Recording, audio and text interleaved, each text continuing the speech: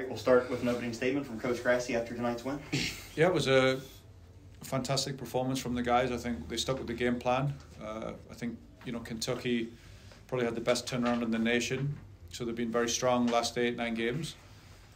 But we stuck to the game plan. They pressed pretty hard, but we ended up finding the free man. So I think from the middle of the first half, I think we kind of everything started to go our way, and you get the feeling that it was just a matter of time before we broke them and got a chance, which we did. But this is one of those occasions where you don't get to do this very often in life. You don't get to have a redo of a mistake, to have a do-over, to learn from your mistakes and then come good again. So we've done that tonight with Kentucky, and now we get to do it with WVU fantastically. We'll open it up to questions for Coach or Alvaro. I was going to ask Alvaro, how does this justify your transfer from Coastal? When you look at the standings and they finished last and you put the goal tonight on, I don't know how far you ran. I don't know if you were tired or not at the end, but I said, is this hockey or soccer? Because it's a complete breakaway. You go in and just pick your spot and boom. How did it feel? I mean, being here in this team is just an amazing feeling. Since I came here, I feel like I was included in a big family. Mm-hmm. It's not only soccer, it's everything else, what involves being in this community. I love this team. I love the coaches. I love playing here, and it's an amazing feeling. I think it's one of the best decisions I've made in my life. For sure. I'm sorry. What did you say to yourself when you saw all that green? Like, holy moly! It's like, that's a long way to run. Oh my God! It was the longest run of my life, honestly. How far did you run? Did you figure? I was thinking he's went from here to here. I said, I ran and I kept running. He ran like 40 yards. It wasn't that much.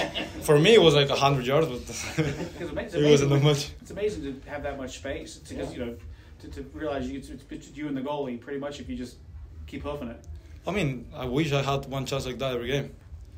I mean, you just one more goal. We won, and that's all that matters.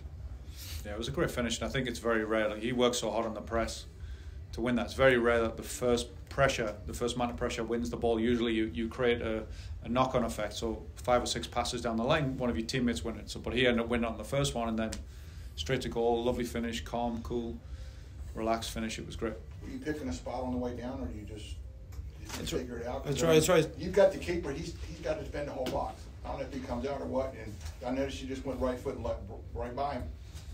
Yeah, I mean, the goal becomes small when you have that much time. Uh-huh.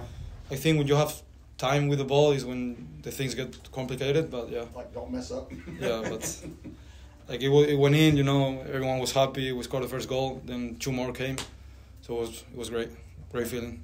The whole team. What's it like when your guys have the ball near the box and you can just tell they're thinking, all right, it just takes one pass and they're going to have a legit shot at a goal. It's just a thing of beauty sometimes when they kind of know. Yeah, I think it's sometimes, when we have those moments when I think some of our guys maybe get frustrated with themselves a little bit. They're trying to do a little bit too much in grip, but then when we have our best moments, it's when we play as a team and we're just trusting each other and we're giving those passes freely. And you saw as the game continued, we found more trust with each other and we were playing together more as a unit, so the ball was moving very quickly. And I think that's sort of the joy to see, is when it's a team, when you get team patterns and the guys just seeing it play, see it, and they can just create so much that way. The atmosphere is always great here, but I think it's going to be at 11 on on Saturday or Sunday at 1. Yeah, I hope so. I mean, we had a lot of fans, travel up to WVU, and some of them didn't have the nicest time, and obviously none of us had a good time there because of the result.